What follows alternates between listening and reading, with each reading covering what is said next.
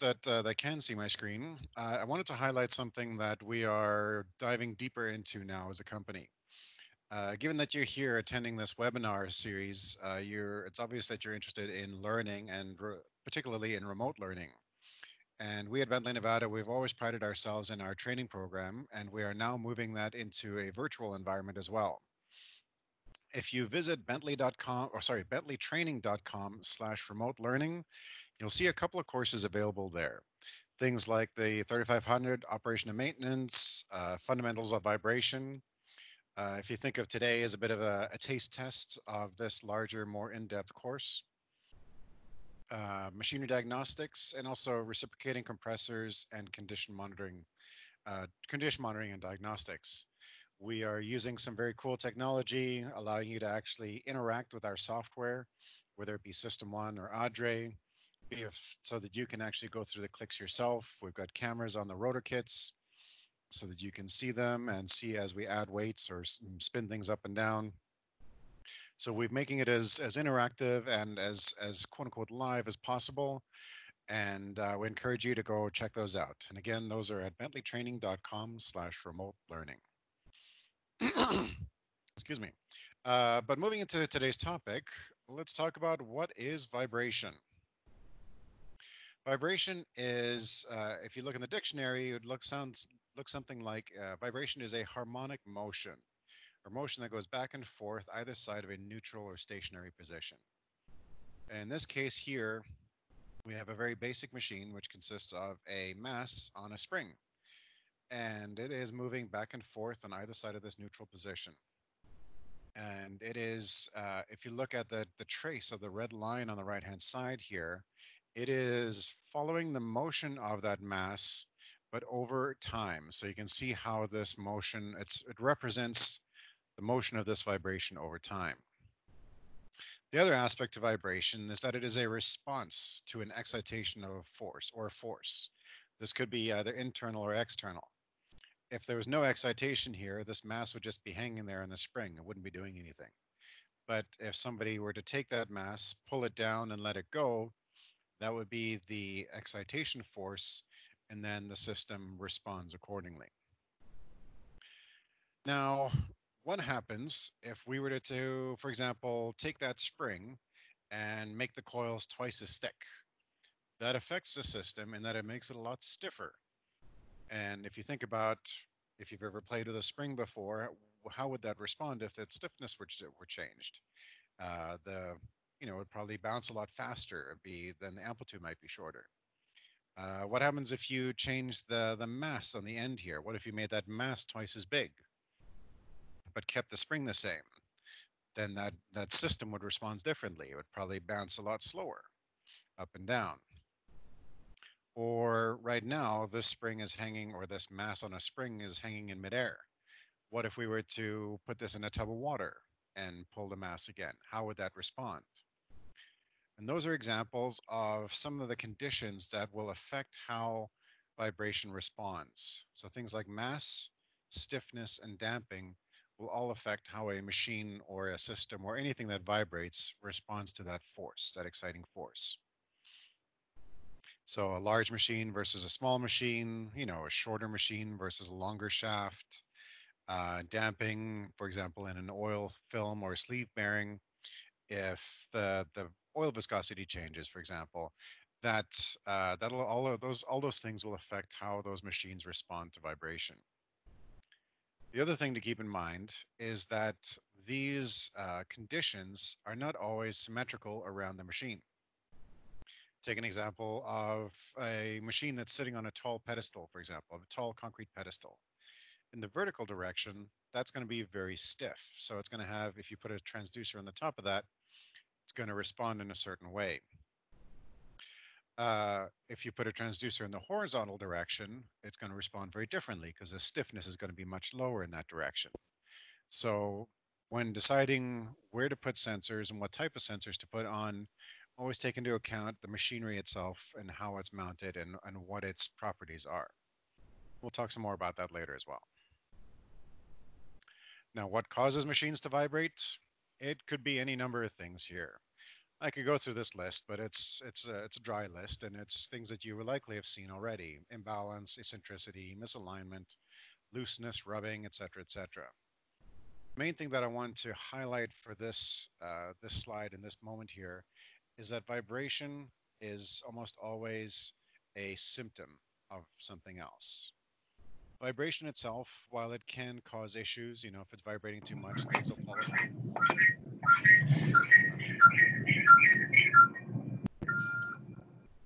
That's very loud. While vibration itself can cause issues, mute everyone. Hopefully, this will take care of that.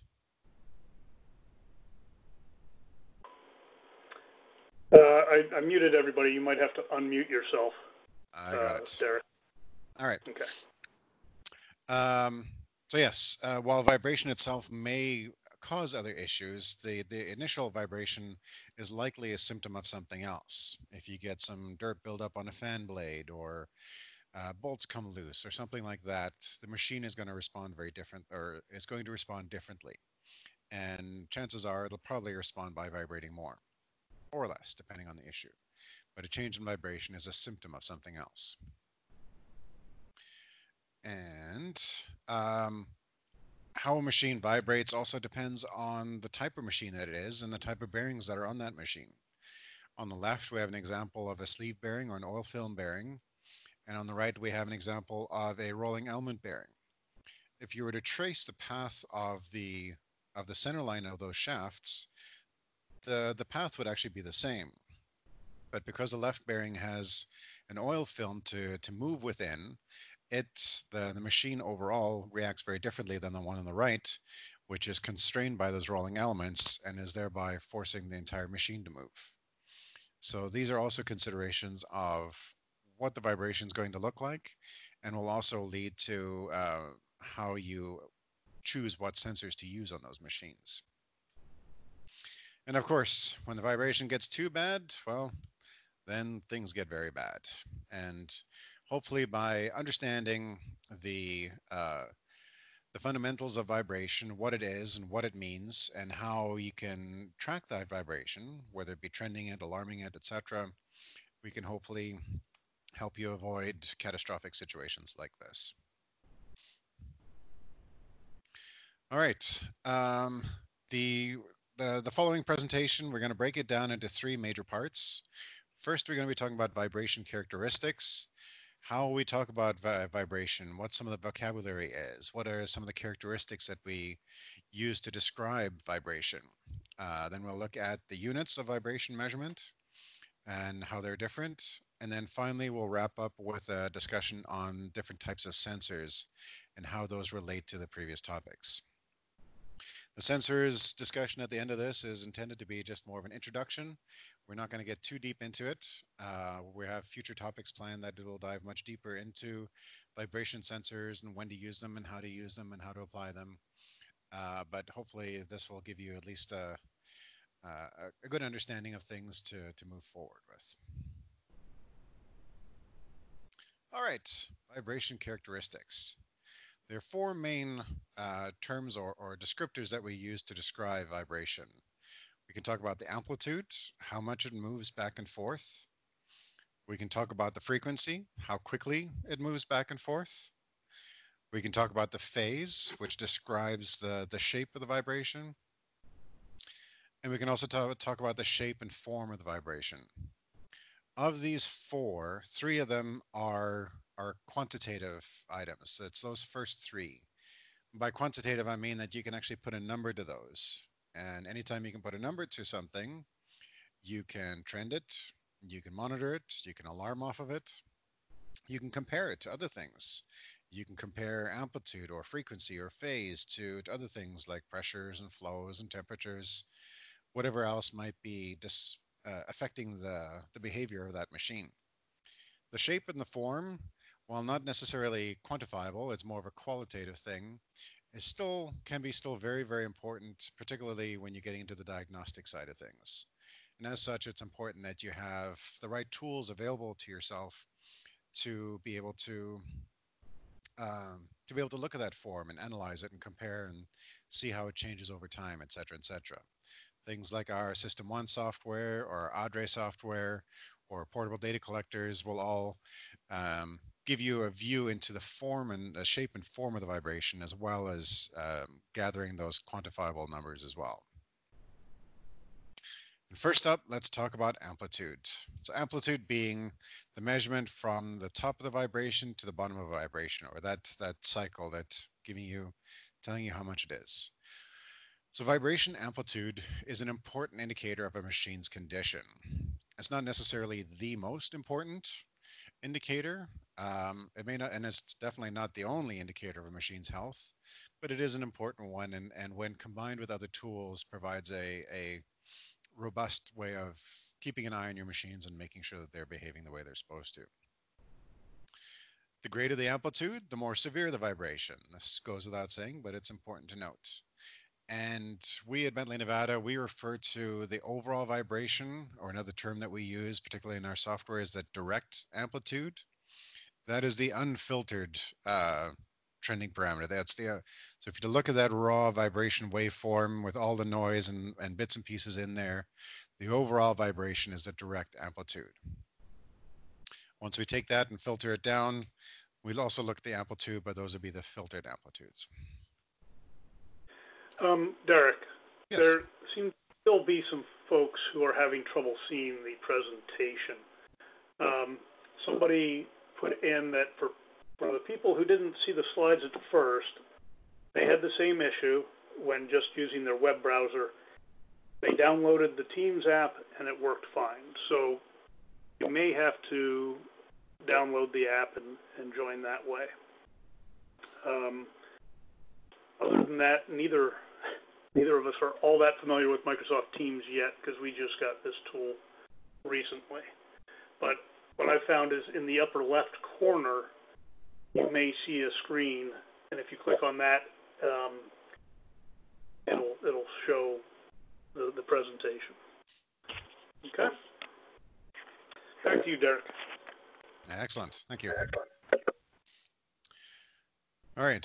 So for overall amplitude trending, so machine problems can be detected using overall vibration trends.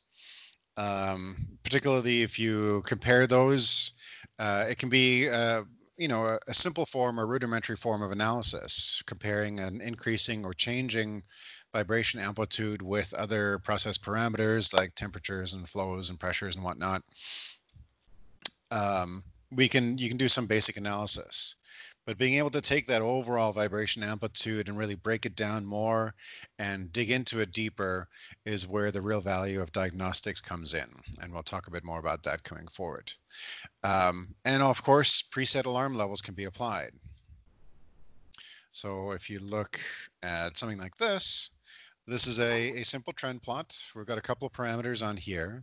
And in Bentley, Nevada hardware, typically we offer alert and danger set points. These are often recommended by OEMs or just from your past experience, knowing how your machines react. The alert is generally set to give you a heads up that something is getting really bad and that, imminent danger or failure may be possible. And the red is generally set as a protection set point.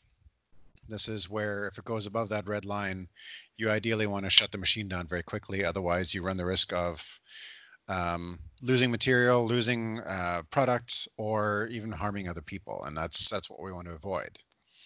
But machines do respond differently just over time. In this particular example, the customer had been keeping a close eye on his process and noticed that every now and again, the machine would run pretty steady, but then it'd start to vibrate a lot. It wouldn't quite reach the alert set point, so the operators didn't see that it was happening, but he noticed that this was going wonky here. So what we did was we added another software alarm here, a lower alarm. The operators aren't going to see this unless they're looking at the software, for example, System 1. But as a diagnostic engineer, this was very valuable to him to know when this machine was exhibiting this strange behavior, and he could start to correlate it and figure out what the root cause is. All right, next, let's look at frequency. So frequency is a measure of the number of complete cycles in a specified period of time. And if you look at the units that we use to describe frequency, some of them kind of give you a clue to that. So CPM, for example, cycles per minute. So if you take this, look at this vibration trace here. This is a nice clean sinusoid. It's rarely going to be this clean. But if we look at this, we start at the top, we go down, we come back up. That is one complete cycle. When it starts to go back down here, that's the start of the next cycle. So if we take that one cycle and we measure how long it takes to go from start to finish of that cycle, that tells us how quickly this particular vibration trend is moving or cycling. So CPM is one way of describing that. Hertz is another very common unit of measurement for frequency, and it is simply cycles per second instead of cycles per minute. Hertz is a very common frequency denominator, but cycles per minute is very useful because it correlates very easily to RPM, to rotations per minute. So if your CPM is the same as your RPM, that means your machine is vibrating at the same frequency that it is rotating. So that is easy to correlate. And even easier is if you can track that. So if you have a phase reference, if you can track that speed and compare it to the vibration frequency, we actually call that NX as a frequency measurement. So N standing for multiples and X is multiples of running speed. So if your CPM is the same as your RPM, we would call that 1X. If your CPM is twice your RPM, so if the vibration is happening at twice the frequency of rotation, we would refer to that as 2X, and so on and so forth. If you got, as an example here, if you have, say, in this, funny little example, if you got 3 blades on a machine, it'll cycle, you'll pick up that blade passing frequency 3 times every rotation. So this would be 1, 2, 3x vibration. Imbalance typically occurs at 1x. Bearing faults happen at a fairly high multiple of running speed. Looseness is a different one. There's many different fault frequencies that can show up and affect the overall vibration amplitude here. This is an illustrative example of a very messy, but perhaps more realistic waveform that you might see out in the field. But now if we take a waveform that's, messy like this, you can see you kind of squint at this and look at it from a distance, you can see that there's a general form here, but it's not a nice clean sinusoid like we've been looking at. You see that there's other frequency content in here. So how do we describe that? Well, thankfully we have software, so we don't have to do it by hand. But effectively, what the software does is mathematically, it looks at different frequencies and then you can break it down. So this is looking at one particular frequency, so it's a nice sinusoid. So this would be, I'm guessing this is likely going to be a 1x. This is at running speed. That's generally where you're going to see the most amplitude. And going forward here, uh, as the frequency increases, you'll see other amplitudes going along here. So looking at it from this direction, we're still looking at it in the time domain. We're seeing how this vibration moves over time. But if we were to look at it from the other direction, we're now looking at it in the frequency domain. And if you take each of these amplitudes and lay them out over the frequency as we've done here, now you see what we would call a spectrum or an FFT plot. So here where we have that first large amplitude, this could be an indicator of imbalance, and it would likely be labeled as either 1x or 60 hertz or 3600 CPM for a 3600 RPM machine, something like that. The bearing defect would be a higher frequency. You both might see some sidebands there, and gear mesh would yet be a different frequency, depending on the geometry of the machine, number of gear teeth, diameters, etc., etc. So being able to take a waveform and mathematically break it down and represent it in a different form can give you valuable information. Is one better than the other?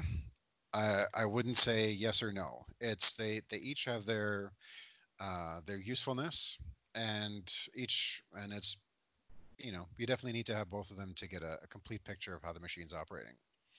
Certain types of applications will tend to be more spectrum focused. For example, rolling element bearings are typically more spectrum focused, whereas sleeve bearing applications are generally more waveform focused, where things like the waveform and the orbit are more useful than the spectrum itself. Next, let's take a look at phase. The phase of vibration is measured relative to a reference signal operating at the same frequency. So in order to be able to compare two signals, they need to be operating at the same frequency or filtered to that same frequency. And we'll look at what that looks like shortly here. Phase is usually used to describe the NX, or a synchronous vibration vector. So again, when you filter that complex waveform down to one particular frequency, phase is then used to describe that frequency and describe how it's behaving. And a tracking filter can be set to track the NX vibration, whether it be 1x, 2x, 3x, 6x, whatever. Track that NX component at varying machine speeds. So the most common example likely is going to be tracking the 1x amplitude and phase during run up and coast down. That gives you a whole wealth of information as to where the heavy spot is, where your resonances are, if there's other things, if that behavior is changing over time. That is incredibly useful information in addition to the overall vibration amplitude as well. And when we look at describing phase, it's the units we use are degrees, so from 0 to 360 degrees. So let's look at one example here. This is a very simple shaft. Hopefully you don't have shafts that are moving quite this much, but for illustrative purposes, hopefully it's more legible. So we have a transducer A on the inboard side and B on the outboard side. And they're both in the same plane and they're looking at the same shaft. In the first example, you can see that as that moves around, that bow shape moves around, when the shaft gets closer to A, it gets closer to B at the same time. And likewise, when it moves away from A, it moves away from B at the same time. So if we were to trace that behavior over time, we would see that it looks like this. So you can see that they're moving together. And we would describe that as having a 0-degree relative phase, or another way of saying that is being in phase. In contrast, here the A probe, when it sees the shaft coming closer, it sees the B probe moving farther, and vice versa as that shaft rotates around. So the traces would look more something like this. So as the A probe moves away, the B probe moves closer, and vice versa here. And we would describe those as being 180 degrees of having 180 degrees relative phase, or being out of phase, fully out of phase from each other. Now, what happens when we've got two signals that are not quite that clean? Well, we can still do the same sort of exercise. So first we define one complete cycle. So in this case, I've chosen to use from peak to peak here. You could do from crossover to crossover. Really, it's up to you, dealer's choice. But I'll start from the peaks here, and then I'll compare this peak relative to that peak. So if we compare those, I can see here that this signal is actually crossing over right as this one is at its peak. So that is about a quarter of a full cycle, which tells me that this is going to be about 90 degrees. So that is relative phase, comparing two vibration measurements to each other. Where would we use something like this? It's actually quite common when you're looking at a machine that's out in the field and you want to look at, say, the inboard versus outboard bearing, and you want to see how they're moving relative to each other. Is this machine rocking back and forth together? Is it wagging? Is there a node in the middle and the bearings are moving opposite each other? By putting a sensor on the inboard and the outboard, or the drive and non-drive end bearing in the same plane and comparing them, you can get a good sense of that relative vibration between the two, and it gives you a great description of how that machine is behaving. But a more common, at least for us in the Bentley, Nevada world, the more common use of phase is going to be absolute phase. And this is where we use a phase reference signal. And our term for it is key phaser. So somewhere on that shaft is going to be a notch or projection with a prox probe observing it. And as that notch or projection goes by, it creates a sharp reference signal here. And that is then applied to every other vibration signal in that rack or on that machine train. So you can see here that this is the same sort of vibration signal we had in the previous slide, but now we have a little blank bright occur every time we have one of these references go by. And what that tells us, every time we see a blank bright from one to the next, that is one full rotation of the shaft. So this is one rotation here, and then this is going to be another one, and so on and so forth. And what we can then do is we can use that to measure the absolute phase. So in this case, again, as before, we start with defining a full rotation. Now we don't have to eyeball the peaks anymore. We have a physical measurement of that reference there. So from here to there is 360 degrees. And from there to the first positive peak is our absolute phase measurement. In this case, it's going to be about 130 degrees. Another thing you can do just from eyeballing this particular frequency here, you can see that from key phaser dot to key phaser dot, this is one whole cycle of vibration. So now we know that if we get one cycle of vibration for one cycle of rotation, that tells us that this signal is a 1x filtered signal. If I were to see two complete cycles of vibration for every one rotation, that would tell me it's a 2x signal, and so on and so forth.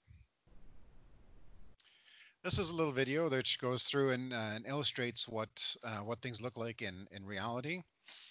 And so we'll talk through it as we go. So here you can see in this case where the key phaser probe is observing a notch in the shaft, and the shaft is rotating in the bearing. Hopefully your bearings don't have quite this much clearance. But first we're going to look at the Y sensor here. So you can see here that as that shaft goes farther and closer away, the trace on the oscilloscope down here shows that waveform going up closer and farther, closer and farther.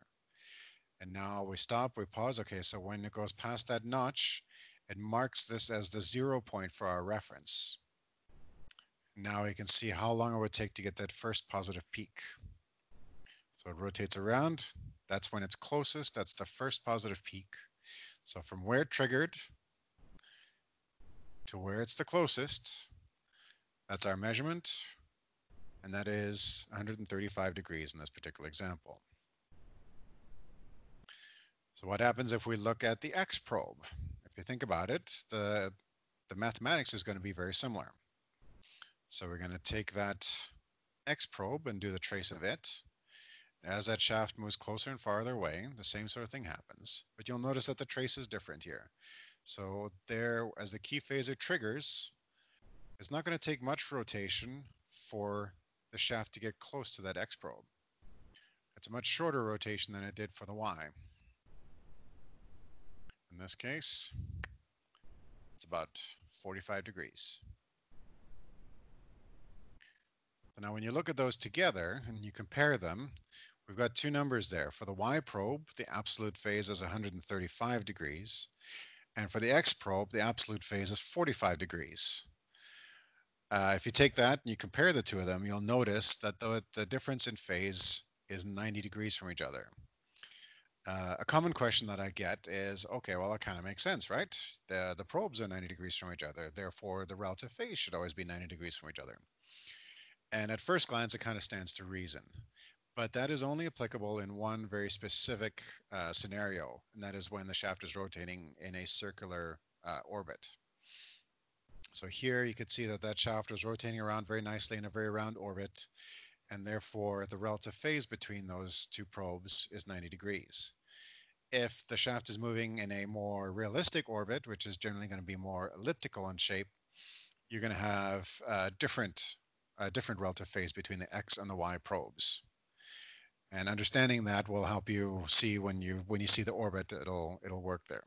We don't get too much into that here, but I just wanted to bring that up as it's a common question I've gotten as I've taught other webinars on this. And when is vibration phase used? In a variety of places. Very commonly in imbalance. When you're doing balancing, it's important to know how that system is behaving to the heavy spot in the system. which then helps you define where to put your balance weights so that you can balance it out. Also helps for tracking misalignment, resonance, etc., etc. And perhaps one of the most important ways that absolute phase is used is for tracking change. If a system is operating under steady state conditions, steady process conditions, ideally that phase shouldn't really change. If you do notice that everything else is constant but your phase is changing, pay very close attention. Something in that system is changing and that shouldn't be. Whether it be stiffness, whether it be the mass, sometimes something like buildup or something like that could be changing the mass of the system, or even the uh, uh, totally blanked. Anyway, changing conditions. Phase is a good indicator of that. And if you have a good sense of the history of your machine and you can track that phase, you can also put banding alarms on that. That's not necessarily something that an operator needs to be concerned about and see a bright flashing red light when the phase is changing. But as a diagnostic engineer or mechanical engineer, that can be a very useful early heads up that something is shifting that you need to pay attention to. Moving right along, vibration units. So now we've described in general terms how we describe or how we reference the components of vibration. Now let's look at the different measurements of vibration. So first off, we have displacement. So displacement would be defined as the total distance traveled from one extreme to the other. So again, going back to our very simple machine example here, as this mass goes back and forth, we can measure from the top of that cycle to the bottom of the cycle. That is how far this machine has moved in total. And we refer to that as peak to peak displacement. So when measuring displacement, we always refer to it as peak to peak. The units used for this are the same units used for distance measurement. So at the scale that we're generally working at for vibration, it's going to be microns or thousandths of a millimeter, or thou or mils, which are both terms that we use to describe thousandths of an inch. Depends if you speak metric or imperial. But you need to be able to, when you're describing displacement, include the units and the peak to peak as a reference here. So that is displacement. Next, we have velocity.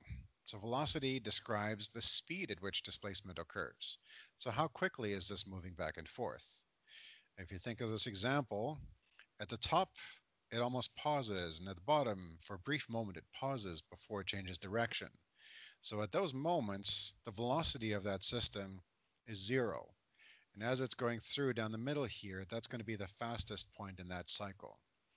So if we were to trace this velocity path, you can see here at the top and at the bottom, the velocity is zero. Whereas at this part of the cycle or that part of the cycle, velocity is maximum. Um, and when we describe velocity, we use either zero to peak or RMS to describe the amplitude. And the units we use are millimeters per second or inch per second. Again, depending if you're metric or imperial. I will comment here that I've got these waveforms as similar amplitudes purely for illustration's sake. The displacement amplitude and the velocity amplitude are never going to be the same, unless I know maybe there's a rare scenario where that might be the case. But they're going to be very different numbers depending on how you measure things. So I'm only doing this for an illustration's sake to illustrate the relationship between them. Finally, we have acceleration, which would be, of course, the rate of change of velocity.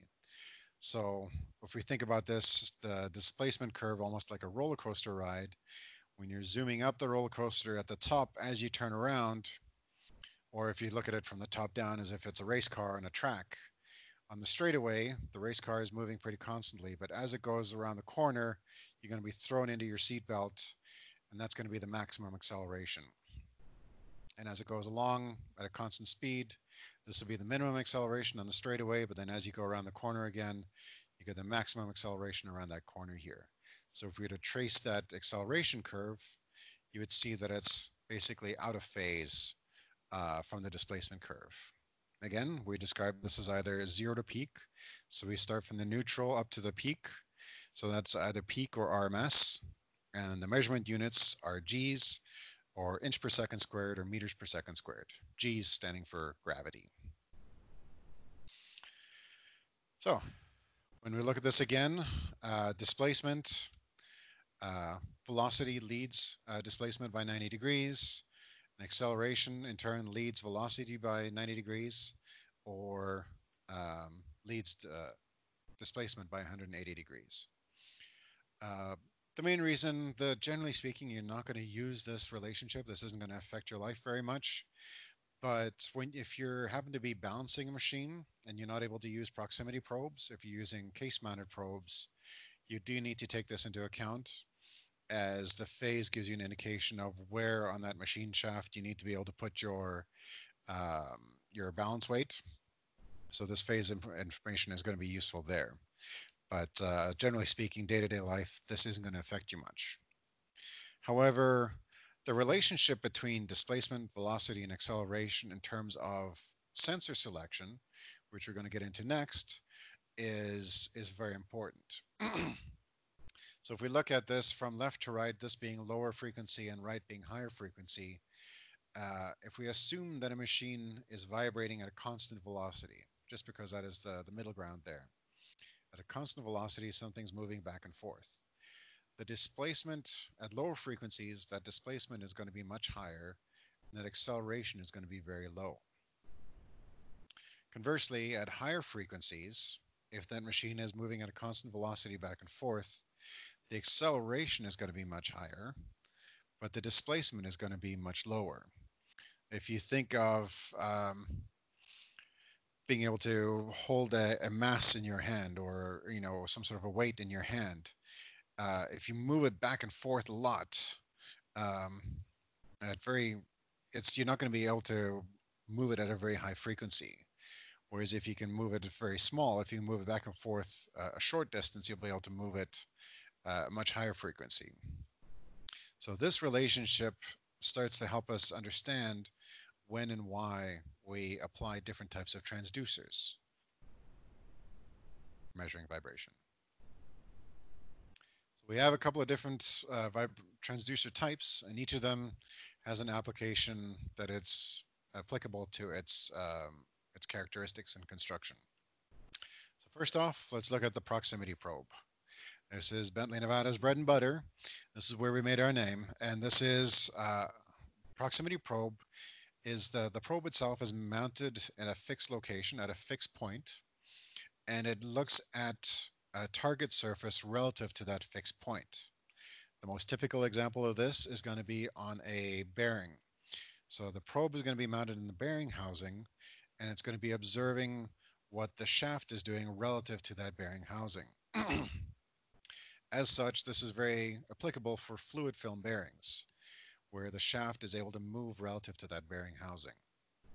The proximity probe is capable of very low frequency response, literally down to 0 hertz, which is where things like thrust position come into play, when there isn't really a vibration per se, but there is an absolute distance from the probe to the target surface. So proximity probes are very versatile in that regard. Again, also typically better used at lower frequencies, where displacement is going to be where displacement response is going to be much better. The units, to recap, is going to be in microns, or thousandths of a meter, no, thousandths of a millimeter, or micrometers there, or thousandths of an inch, or mils, thou or mils. Looking at an example here on a machine, here we see the probes mounted in 90 degrees from each other. This gives us a nice full two-dimensional picture of what's going on in this particular plane. And here, for this ideal example, the bearing housing is fixed in place. It's not moving at all, but the shaft is moving relative to that bearing housing. And these probes are able to observe that distance from the probe to the shaft.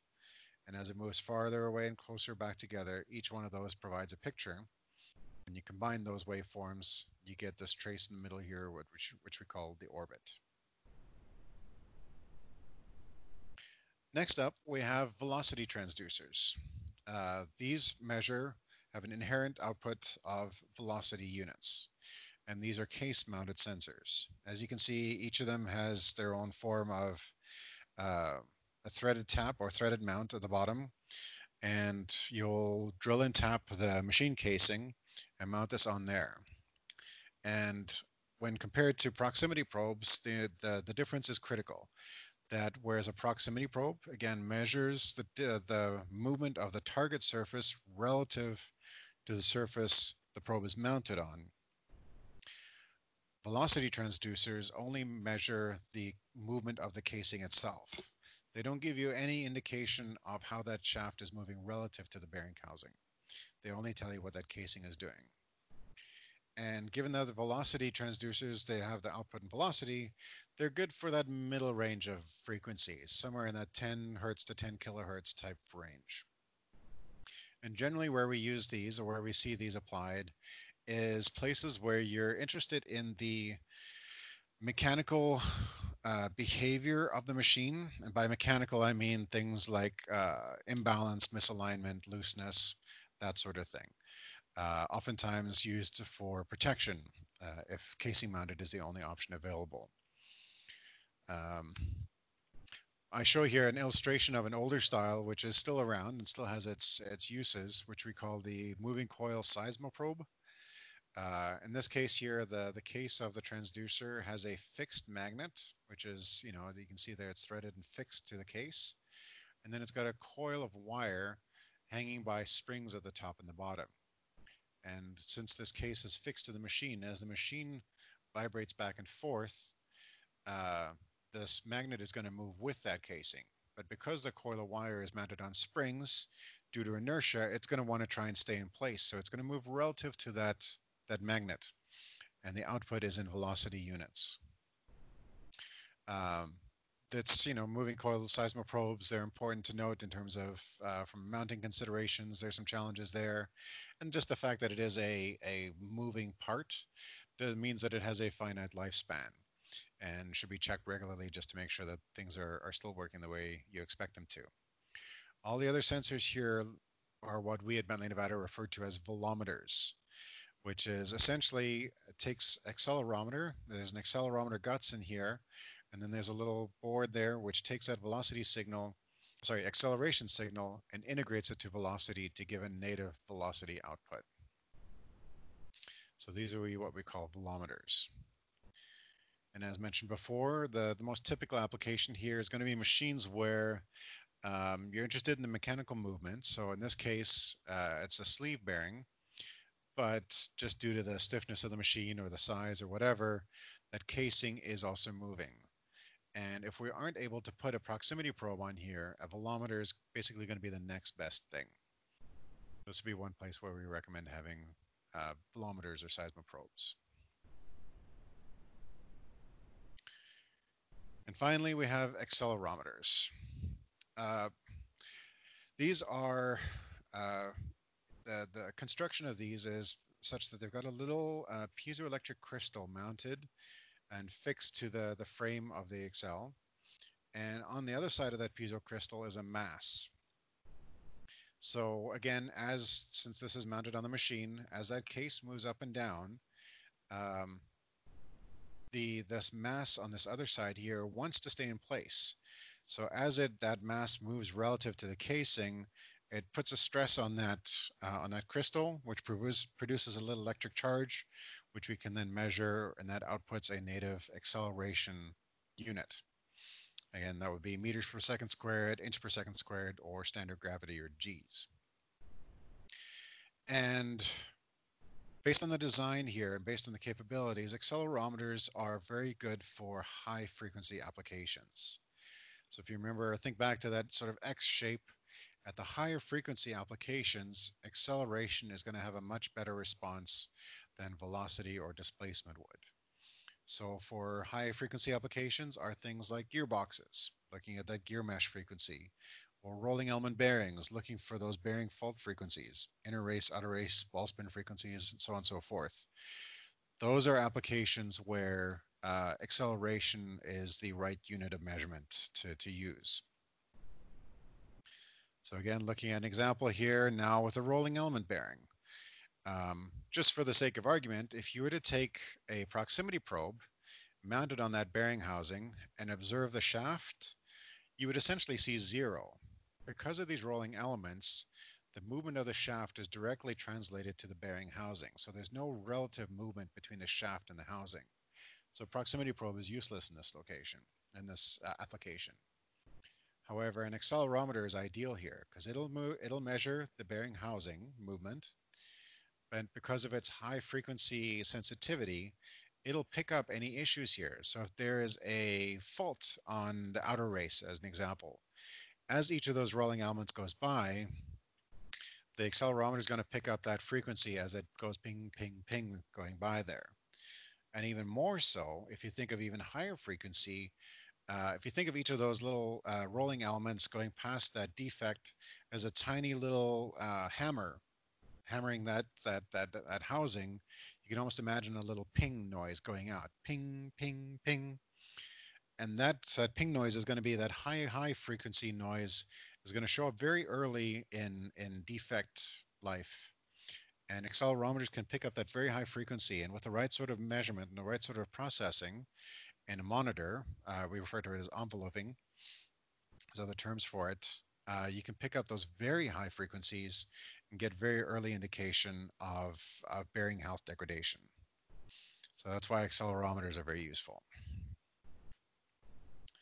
And one more scenario I want to mention for those that are in the, particularly in the power gen business or anybody with like a large steam turbine generator where things are very massive but still using sleeve bearings.